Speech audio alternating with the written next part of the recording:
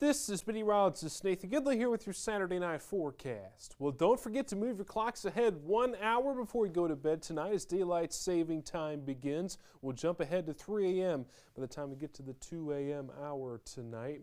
Here's a look at futurecast. We've been tracking overcast skies throughout the day today. Finally starting to see some peaks of sunshine as we progress into tonight. Still look for mostly cloudy skies though, and we're going to develop some spotty lake-enhanced precipitation.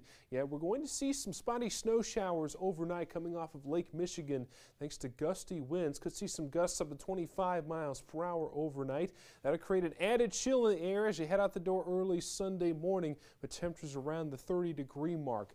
Bundle up all day long on Sunday. It's going to be feeling like winter as we'll track mostly cloudy skies, still some spotty lake-enhanced precipitation, and we'll only climb up to a high temperature of 37 degrees in the Summit City.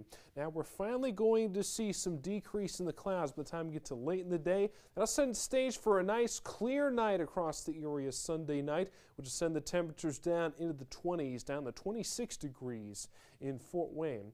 Going to see some strong winds, though, all throughout the day Sunday. Could see some gusts up to 45 miles per hour at times, especially during the afternoon. That'll make it feel like the teens or the 20s at times as we progress throughout the day. So really just going to be a good day to stay inside as we wrap up the weekend. Take a look at the exclusive 10-day forecast. A nice sunny day, though, on Mondays. We get up to 56 degrees, and the 60s return by the time we get to the day on Tuesday. We'll stay in the 60s through the rest of the work weeks. We track some rain chances making a return once again, especially on Thursday and Friday, but we're cooling back down over the weekend. We're back in the 40s by Sunday on St. Patrick's Day, and we're set to stay there through the rest of the 10-day forecast as spring begins there at the end.